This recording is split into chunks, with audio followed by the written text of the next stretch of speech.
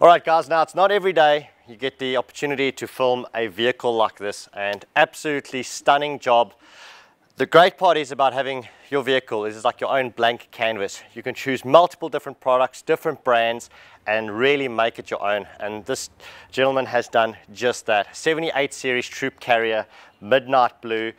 Mick Ty 4x4 up in Toowoomba did a lot of effort on this vehicle as well. Let me run you through it, and it's just quite incredible to see. So from the front end, we've got a bull bar sporting an Ironman winch, also holding the GME radio, two-way radio. Underneath the vehicle, and the reason why it's standing so high is Mark Adapter's four-wheel drive portal axles.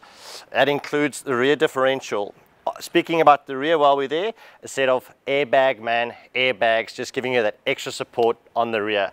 Sitting on a massive 35-inch by 12-inch wide, 18-inch wheels, BF Goodrich mud terrain tires, and the Pro Comp alloys on that. A set of big Clearview training mirrors up on the sides over here, giving you that extra bit of vision, and on the inside, an automatic gearbox with a full custom interior console.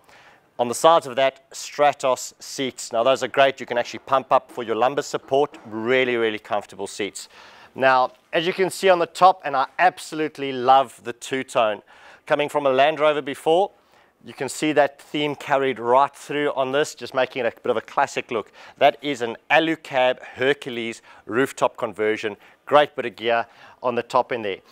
On the front end over here, a sun visor, just keeping that extra shade off on the bonnet. And the rear of this vehicle is still a work in progress on the internals. So the customer's busy building up a set of drawer systems, cupboards, shelves, you name it. It's currently supporting a fridge, a Thedford toilet, as well as a full red arc management system.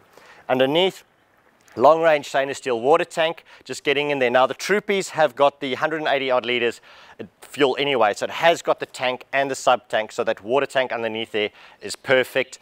And on the rear, the big dual spare wheel Kmart rear bar. Now let me get to the back here, I'll open it up. We had the privilege of installing our XT awning. I'll just pop this open.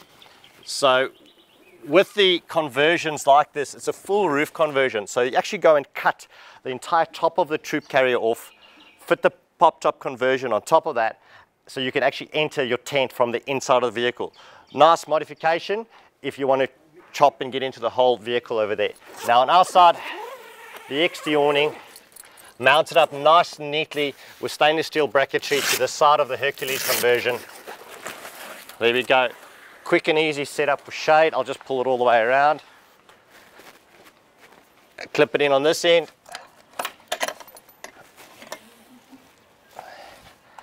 There we go.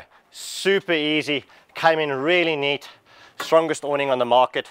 On the right hand side, before I forget, we've got a Safari snorkel as well as an Alu-Cab shower cube. Guys, thanks for watching this install. Beautiful vehicle, so nicely done. Custom side steps, big flares. Honestly, one of the best 78 series I've seen around. For more information on our product, go to our website at thebushcompany.com. Thanks for following us. Don't forget to go bush, and I'll catch you later.